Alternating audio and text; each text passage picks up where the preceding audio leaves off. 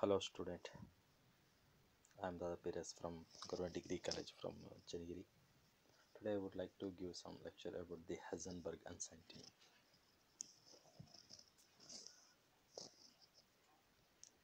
In classical physics, we see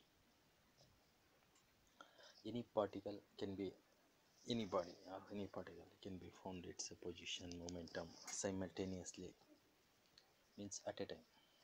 But in quantum mechanics, we can't be predict the position and momentum at a simultaneously. So you can get the information about the one particular topic, not the another one. In this way, the Heisenberg uncertainty is called. That's why it is called uncertainty. It is proposed by the Heisenberg, hence its name is Heisenberg uncertainty. What it state the Heisenberg uncertainty principle means it is impossible to measure both the position and momentum simultaneously with unlimited accuracy. This is the it is the impossible to measure both position or the momentum simultaneously means at a time. We can't be find out unlimited accuracy. If one can measure accurately, the another you can't measure.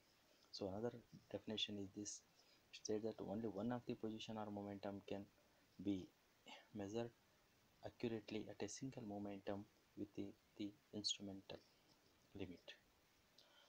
If the delta x is the uncertainty in position, delta px is the uncertainty in the momentum, then their product is always equal or greater than h cross by 2 or simply h by 2, but experimentally it is right, hence it's greater than h r cross by 2.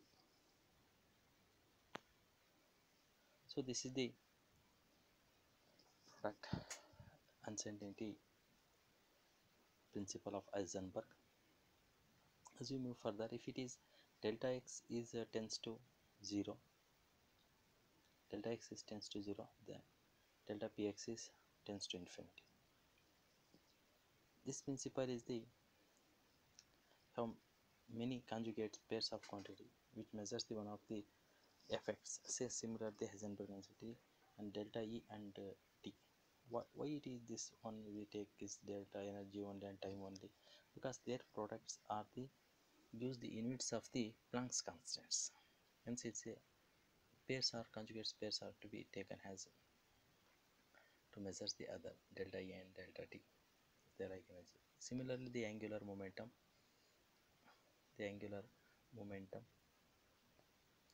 L and an angular position theta, then their product is always greater than or equal to h cross by 2.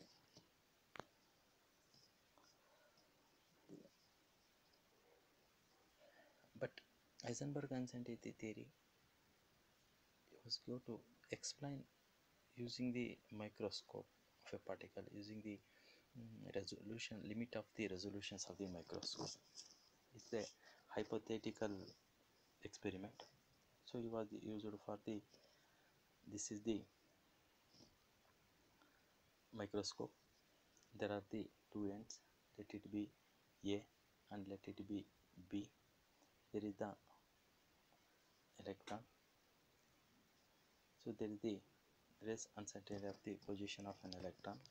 So there is a incident photon incident this one, and have scattering with the angle, here is the I, but actually you take as a alpha, scattering is alpha.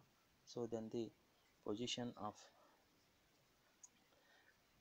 the uncertainty position delta x is given by lambda by 2 sin alpha. So where alpha is the scattering angle, and this is the limit of the microscope which can be resolved into two factors, to A and B. This is the resolving means bifurcate it, distinguish it like this way. So what's happened there, there is some incident photon have momentum and scattered momentum has some momentum, let's say lambda dash. What's happened this way, let's we calculate their momentum of the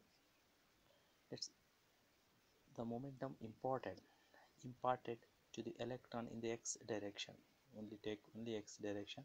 So h by lambda dash minus h by lambda sin alpha. Here is the de Broglie's wavelength h by lambda 1, that's a momentum, minus h by lambda sin alpha. This is to be subtracted because it scattered directions of the incident. So where lambda dash is the wavelength of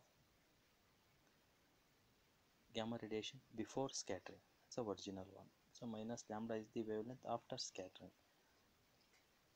If the scattered photon enters the microscope OB, as you see in draw in the OB, then its component along the x-axis is minus h by lambda sin alpha along the axis sin alpha.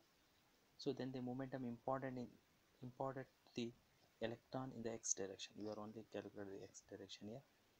So h by lambda dash minus h by lambda minus of minus h by lambda sin alpha. Then we simplify it and got the h by h lambda plus h by lambda sin alpha. So what's happened? There the change in their momentum. So scattered momentum and scattering momentum. So then change in their momentum can be calculated.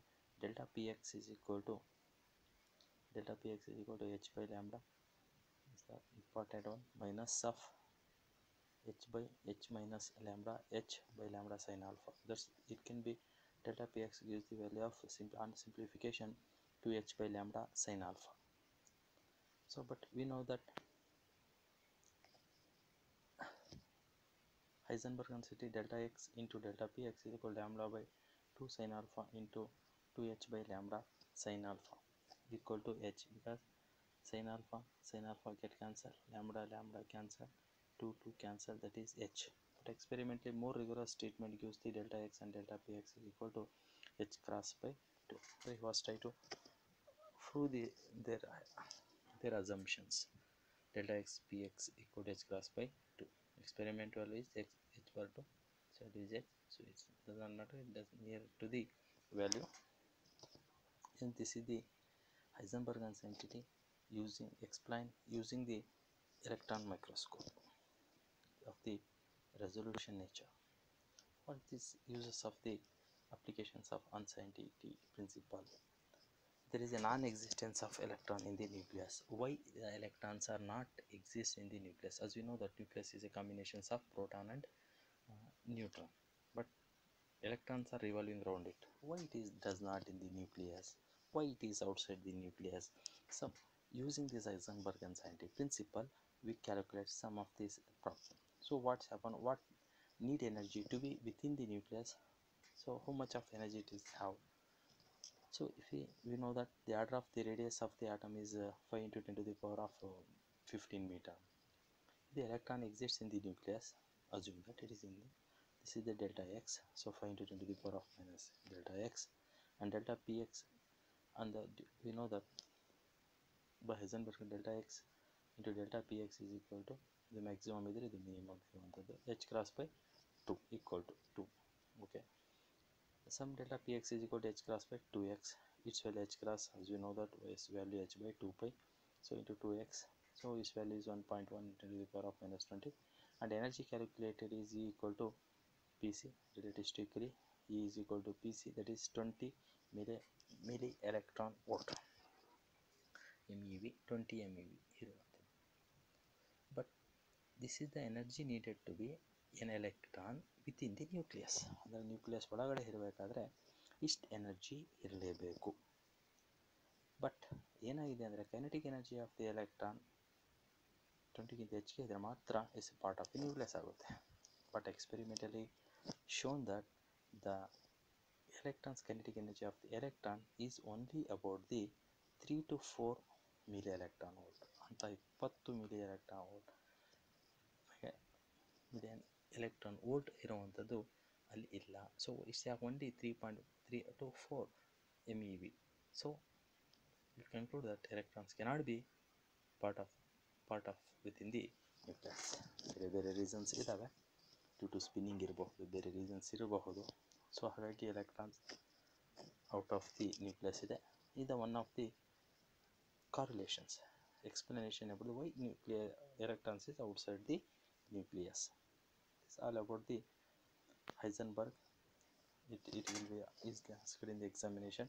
State the Heisenberg principles, explain it, and how can you do the applications of it, and how can you prove that the using the electron microscope.